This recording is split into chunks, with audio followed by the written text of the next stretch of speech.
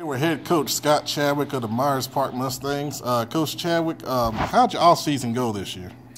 It was good. Our kids worked extremely hard in the winter and the spring. Very fortunate we've got a real good administration here that helps us get the kids in the right classes and gets us into a real good football class during the second semester, and that really helps. And felt like our spring practice was very productive, and the kids have done a real good job all summer, and we're inching along, and trying to make sure that we peak and we're ready on August 20th. Awesome. Tell us about this weight room, man. This place is awesome in here. Well, this is the product of a very, very supportive community. CMS, when they built the addition here onto the facility, gave us the room, but they kind of left it to us to what we wanted to do with it. Mm-hmm. And we decided, obviously we wanted a weight room, and got a couple of quotes, and got prepared. And once we handed that to our booster club, they raised the money within 3 or 4 months. Just a tremendous job by our booster club. Our parents, our community, the Shannon family, obviously a significant contributor. Yeah. And we had 52 college coaches come in here last spring during the spring recruiting period, and every one of them said it was the best weight room they had been in all spring. So, good gracious. We tell the kids though, you can't just have a nice place, you got to make something out of it. That's right. And they do. The kids work extremely hard when they're in here. I always joke that it's kind of like the new car thing. If you've had a lousy car your whole life, and then all of a sudden somebody gives you a brand new car, you're probably going to drive more. Oh yeah. So, these kids, it's a great place to work out in, and they take advantage of it. And when we're in here, we work hard. Mark Harmon, our strength guy, and Luke Whitson, who helps him. Those two guys just do a great job with the kids, and it's a big reason why I think we've had a real good off season, because of the work those guys have done. That's great, Coach. Talk about some of your key players for this year. Well, I think offensively, we start with Jack Davidson, our quarterback. I think he's probably one of the better quarterbacks in the area.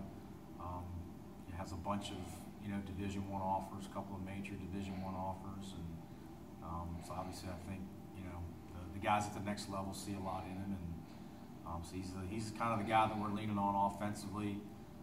Cy Patrick, is a guy that caught a lot of balls for us last year, and a guy we'll rely on heavily.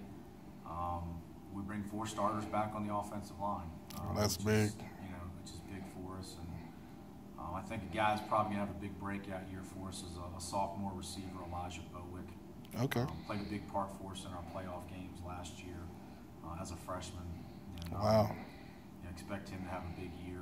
Defensively, another guy that's got multiple BCS offers, Ben Norris, linebacker, had a great year for us last year, and we're obviously counting on him significantly. At linebacker, Nate Uresta, Mike linebacker, is back. Jermichael Neal, who's been a 2-year starter on the offensive line for us, will start on the defensive line this year and give us a real presence there. And Kevin Alford, 3-year starter for us at corner. Okay.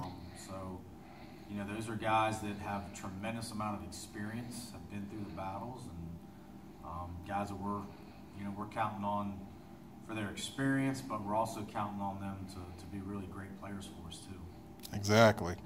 Last question, Coach. You're in year 3 now. You made progress incrementally, from year 1 to year 2. Now you went in the playoff game. How do you get this team to the next step here? Well, I think if we are going to take the next step, this is a good group to do it with. This is the best group that I've had since I've been here. Mm-hmm. We feel like more than anything, we've instilled the culture that we want here. We've instilled the discipline, the work ethic. That more than anything, I think, excites me. Yeah, our offensive and defensive systems are, have now been in place 3 years, and I think that's a benefit. But I think more than that, just the culture of how we want to do things is in place now, and you know, and again, we've got a talented group, which is a little bit more than what we've had in the past. So, you know, I don't know if we're ready to compete, you know, at the high level at the state, but you know, I certainly think we're ready to, you know, compete and make a run in our conference, and you know, hopefully put ourselves in a position that, you know, we can get some home playoff games here. We've played, you know, certainly played playoff games since I've been here, but yep. they've all been on the road. So it would be nice if we could put ourselves in a position to get a home playoff game. Well, Coach, I think you're taking the right steps, and you definitely have a good shot at doing that this year, man. We'll be watching. I appreciate the time. Well, I appreciate you guys being here, and love what you guys do, and appreciate you know, what you guys do to promote football in Charlotte.